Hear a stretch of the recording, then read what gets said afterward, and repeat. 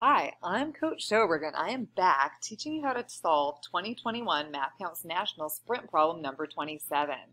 This is a picture from that national competition. As you can see, due to COVID, we were competing virtually. It's a tradition of mine to go over the most commonly missed question each year at nationals. And this year, there were several really tough questions, but this particular problem, number 27, went completely unsolved. So here's that question.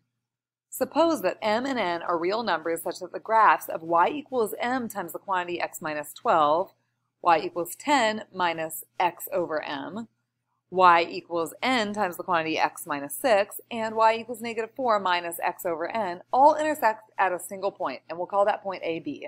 What is the value of a plus b? Express your answer as a common fraction. So I'm assuming if you're watching this video, you've probably already given this question a good try, but if not, you should definitely try to solve it on your own prior to watching the solution. All right, the first thing you're going to want to notice about this problem is that there are pairs of perpendicular lines. If you check out, the first one has a slope of m and the second one negative 1 over m, so those are opposite reciprocals. The third equation has a slope of n and the fourth of negative 1 over n, so those are also opposite reciprocals. And then second, we can look for the x and y intercepts.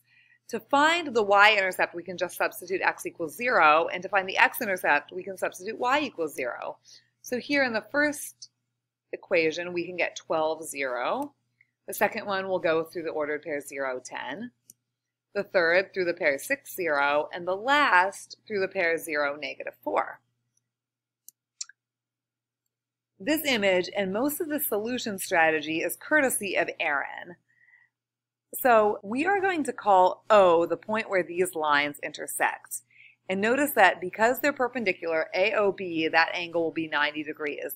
Therefore, we can view this as AB is the diameter of a circle and O is any point along that circle.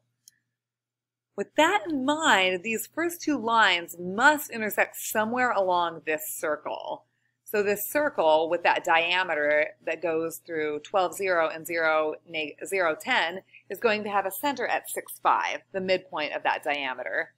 It's going to have a radius of square root 61, which you can find using the Pythagorean theorem to get from the center to the edge. With a similar strategy, the second two lines must intersect somewhere along this black circle, where we have a center at 3, negative 2, and the radius is square root of 13. So if we have all four lines, they have to intersect at one of these 2 points where both circles intersect, right here at 0, 0. However, if 0, 0 were that intersection point, some of the slopes would be undefined, like when it went from 0, 10 to 0, 0. And because m and n are real numbers, we have to use this other intersection point right here. Okay? And how can we find that intersection point? To find this intersection point, we can connect the centers of the circles and then draw a perpendicular line to this one through the origin. And finally, we can reflect the ordered pair 0, 0 across that center line to find the other point of intersection. So we want to use some algebra and find the equations of the lines. So the line connecting the center has a slope 7/3 and can be written as y equals 7/3 x minus 9. To go perpendicular through the origin, the slope needs to be the opposite reciprocal, so y equals negative 3/7 x. We can set these two equations equal to find their intersection points. Now, I'm assuming if you're watching this video, you have algebra knowledge and can solve this equation, so I'm not going to show you those steps, but when you solve it, you're going to get that x equals 189/58. And since y equals negative 3/7 x, you can multiply that by negative 3/7 to get that y equals negative 81/58.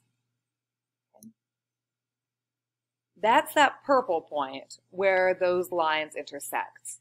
But now we're trying to find that yellow point and answer those questions. So we can double those coordinates to find the other point of intersection just because it's a consistent slope and it's the same distance going from the origin to that intersection point as it is from the intersection point to the other place where the two circles intersect. So if we double those coordinates, and then find the sum, we will have answered our question. So doubling the coordinates, we get 189 over 29 for the x or the a coordinate, and negative 81/29 for the y or the b coordinate. Simply add them together and we can get 108 over 29, which is their final answer to this problem. So thank you so much for watching. Again, I'm Coach Sjoberg. You can find some other videos from previous years on my YouTube channel, Sjoberg Math.